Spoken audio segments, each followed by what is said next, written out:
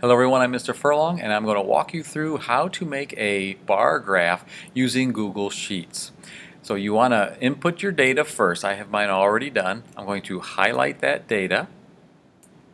I'm going to go over to the toolbar and I can click on Insert Chart, or you can go to Insert Chart on the menu. It takes you to the same place. Now Google is going to try to assume the type of graph that you want. In this case it assumed correctly that I want a bar graph. Just double check to make sure everything is okay. Type of snake is my independent variable. I got them there.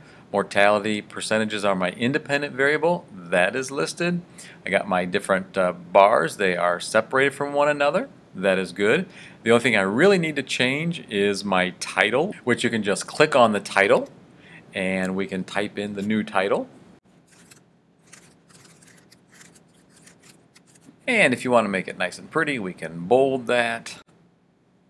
So this looks good. I can now just copy that chart and I can paste it into my Google Doc and I can link it to the spreadsheet, and there is my bar graph.